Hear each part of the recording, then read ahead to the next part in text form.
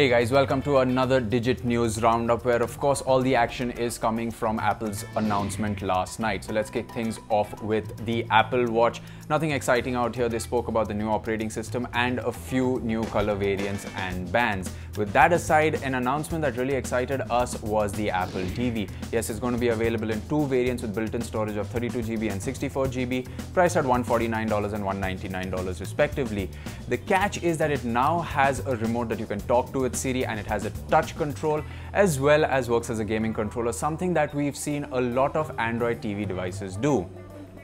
Moving on, all the rumors were true. We have an iPad Pro, which looks a lot like the Surface Pro 3, if I can say so. It has a stylus and a keyboard. Well done, Apple. Well done by copying Microsoft this time. Moving on to the iPhone, again, everything was expected. We have the 6S and the 6S Plus, with the biggest difference, of course, being the new A9 chipset inside, the 3D touch display, what everyone rumored to be the Force Touch display, and the 12 megapixel camera at the back. Not only has the megapixel increased, but you can now shoot 4K videos with the two new iPhones.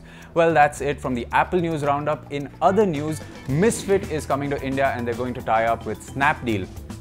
In the past couple of days, we've seen Fitbit and Jawbone enter the Indian market with their fitness products, and Misfit doesn't want to be left out and has entered the Indian market. Well, that's it for today's news roundup. We'll catch you tomorrow, and we hope you enjoy some other videos on digit.in.